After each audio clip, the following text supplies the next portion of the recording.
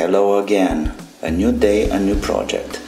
Today I'm going to show you how to measure the output power of a power amplifier. If you remember, I had this power amplifier built a few days ago. There's this one with 7294, if you remember. That's a small one, you know, maybe like 15-20 watts or something, but that doesn't really matter. So what we got here? First of all, we have the amplifier, you know, the build amplifier. Then we have a dummy load, 8.1 ohms. Then, of course, my spectacles, a couple of connection wires, and my little oscilloscope, dso138. You know, many people are saying this is a toy. It's not a toy at all. If you know how to use it, you can make a lot of nice things with it. And afterwards, the last one is my computer, and that one will generate signals.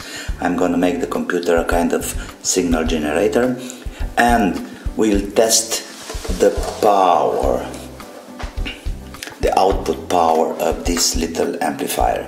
And I'll show you how to do that and what kind of mathematics do we need. There will be no more doubt about. Okay, so let's put the things together. First of all, I got the amplifier here, and that's very simple. TDA7294, I showed you before how I did it. Let me put the cables together for now.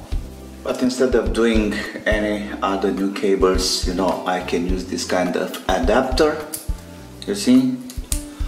This one goes in here. The other one goes to the computer out, right there. Of course, headphones. Okay, new window, 16-bit, that will make it mono. 44 kilohertz here. Simple synthesis. And here we have a panel. We can choose, let's say, 10 seconds of 1 kilohertz. 1000, you see there? 1000 hertz signal. Yeah? Instead of write file, we just do a preview. And now we should hear the sound over here. Of course. That's 1 kilohertz over there. Okay? Let's taste the dummy load. 8.23. Okay, let's write this down. I have another instrument. I may say this is a really good, almost professional. 1.23. Let me connect the dummy load here. That should be the loudspeaker out. Now the amplifier should be working.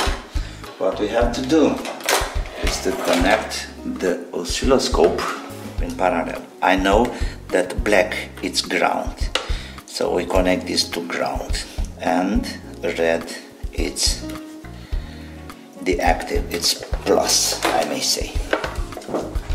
We got the signal over here. The computer is working, it's generating, but it's on red like hell. So we have to put it here down. And now we have minus 7.1 dB. And all we have to do now is to apply input. And we start having output power. We have 1 kilohertz. And we're going almost to clipping. You see, now it's clipping. I can't go farther than this. You see down here it's clipping, up there it's clipping too. So this is maximum I can get. And now it's very simple. We have here VRMS, that means voltage, RMS, equals 10.47 volts. So we have over there 100 hertz, you see it here, volume a little bit more. Okay, starts clipping already. So I think this is the best. And we have almost the same numbers, 747, 1067. around here. That's 1067 volts, 100 hertz, 5000 hertz now. You see the frequency up here, and let's see if we can manage to have 20,000. Yes, we have 20,000. Let's change the time to 20 or even 10 microseconds. Volume, thing like this, not more. And we have like exactly the same numbers. We have the numbers with 8.23 ohms resistance. That's enough for now. Let's do the same measurements, but with 4 ohms, half of this. There are two ways. Even I split the resistance in two. We'll do a very brute way. So we are in the middle of the dummy, and let's check the resistance first of all. 4.17 ohms. Let's write that down. Let's have 1 kilohertz, 1000 hertz. Time base to 02. That's okay, because we need a lot of space over there to see about the limitation. Oh, now it's clipping. You see, it's clipping very easy on 8.66 volt. Okay, so that's the point here. 8.86 volts. Power. Okay, it's clipping. We stop right here. So we have 8.66 RMS. We got the numbers, we got the frequencies. We have to put all these things together. Let's try to apply this formula here. So power, the output power will be voltage square on the resistance divided by the resistance. So let's take the first case. We got here one to this frequency 100 hertz. Yes, we have RMS 10.67 times 10.67, and we're gonna divide this by 8.32 ohms. This was our dummy load, if you remember, 8.23. And we have a result over here of 13.68 watts. 1000 hertz. It was the same RMS voltage. So it's almost nothing else to do.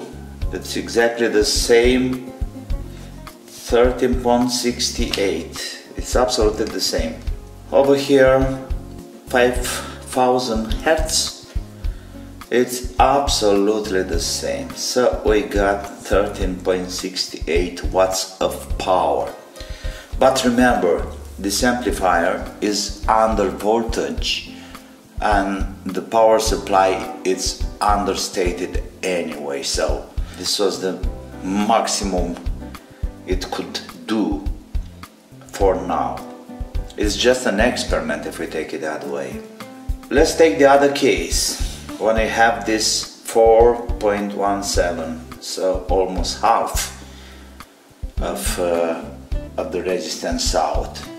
And now to 100 hertz we have 8.45 volts times 8.45 volts equal 71.4, and that's divided by 4.17. So over here now we have 17 watts. So you can see that easily on 4 ohms we gain around 3.54 watts more. Of course, with a better power supply it could be better. It's a huge difference between frequencies. We have like for 1000 Hertz 8.86. Maybe we have to count that a really loud speaker, it's in the same time an impedance. I didn't have any impedance over there. It was just a dummy load. It was just a simple resistance.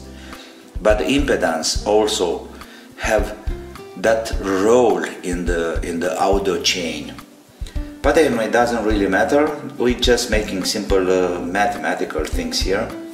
18.82. So it's looking like the power went up to a higher frequency, 5000 Hertz.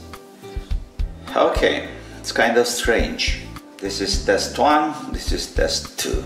Two kind of dummy loads, 8 ohms, 4 ohms. There are a lot of things involved of measuring, when you're measuring RMS voltages and power and so on.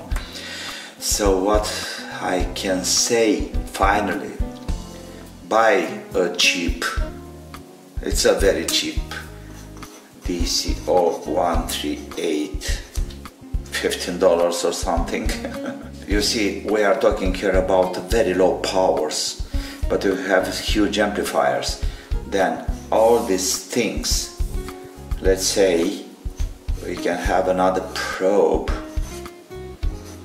then we put a resistance of 10 mega ohms, and that makes a 10x divider.